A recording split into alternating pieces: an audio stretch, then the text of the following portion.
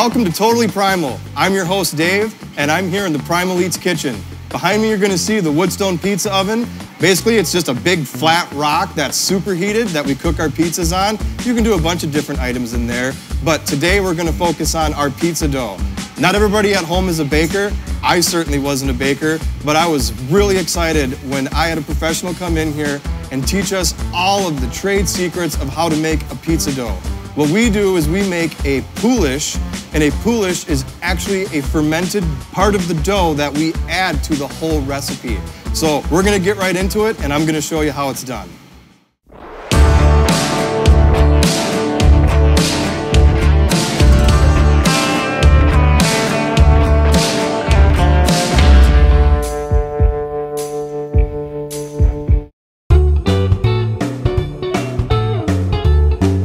So as I mentioned before, we use a Poolish in our pizza dough. That's P-O-O-L-I-S-H. Yes, it is a real word.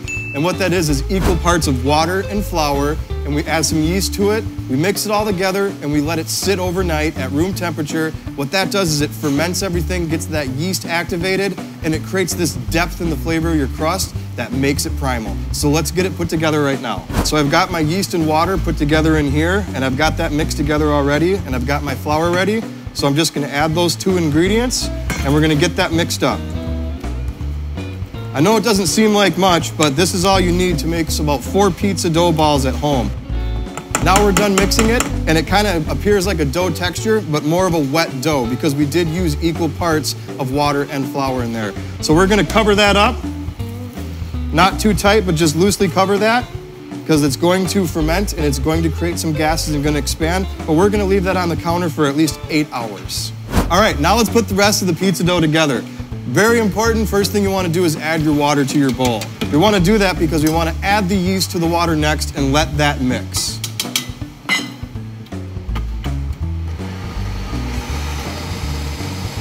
So now that we have our water and our yeast mixed together, I'm going to shut down the mixer. And it's very important to have the water in there first, because if you add the water afterwards and the flour is already sitting in the bowl, you're gonna get clumpy dough. So I'm gonna add the flour next.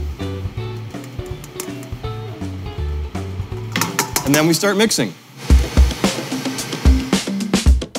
Now what we're watching here is we're waiting for it to start forming a dough. Once it starts to incorporate itself a little more, then we start adding our other 2 ingredients, which is salt and that Poolish that we made earlier that should be nice and bubbly, and it's even gonna smell nice and yeasty. That's gonna give you a real flavor punch. So we're gonna take our Poolish that we made earlier, and now you can see the dough is starting to form. So now this is the point where we wanna start adding the Poolish. So we're gonna go ahead and scrape that in there. Poolish is in. Let's get the mixer going again. Now, we don't want to add our salt too early. This is about the time when the dough looks like that. We're going to start sprinkling the salt in.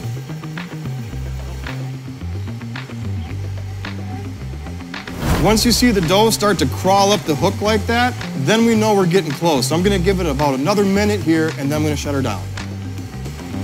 Perfect. Now it's starting to fall off like that. So now we got it there. We're going to shut it down.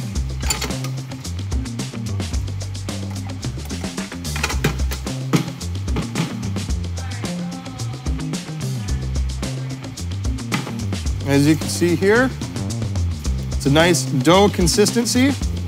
And what we're gonna do is just kind of pat that down, and then we're gonna get a wet cheesecloth or a wet towel and set that over the top and let it rest for about an hour. Now that our dough is ready, what I'm looking for is 15-ounce dough balls. So again, I'm gonna use my kitchen scale now, and the first thing you wanna do is get some olive oil. Cover your hands with olive oil because it is going to be a little sticky. This definitely helps, and it adds to the flavor of the crust. So I'm going to take a bit of dough.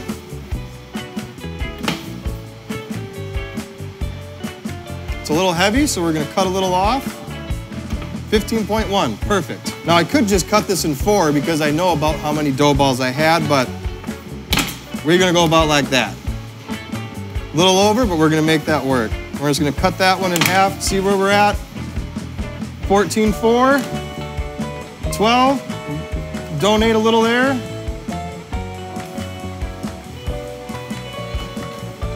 That one's a little smaller, so this will be one for the kids, all right? These 15-ounce dough balls are gonna make a 14-inch pizza. That's what we serve here at Primal Eats. If you have a little bit smaller of a dough ball, it doesn't matter. So we take these balls right here, and there are two methods that we use to make the dough balls. First method like this.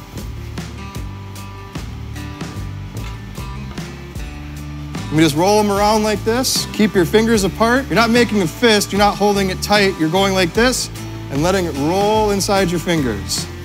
And then we take them, and there we go, 2 perfect dough balls. The second method we can do is you take one dough ball and you just fold it over the top, just like that. And you keep folding the ugly end right there underneath itself. And we keep going, and we're working the air bubbles out. I kind of say it kind of looks like a Pac-Man ghost. You want all the bottom part right there, and then keep the ugly side on the bottom and put it down like that.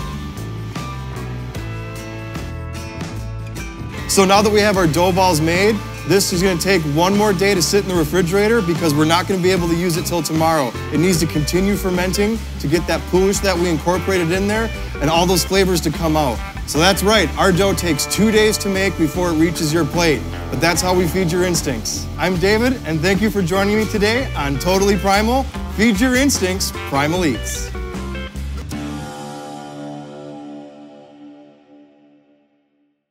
Today, we're gonna be sharing with you our pizza crust, blah, blah, blah.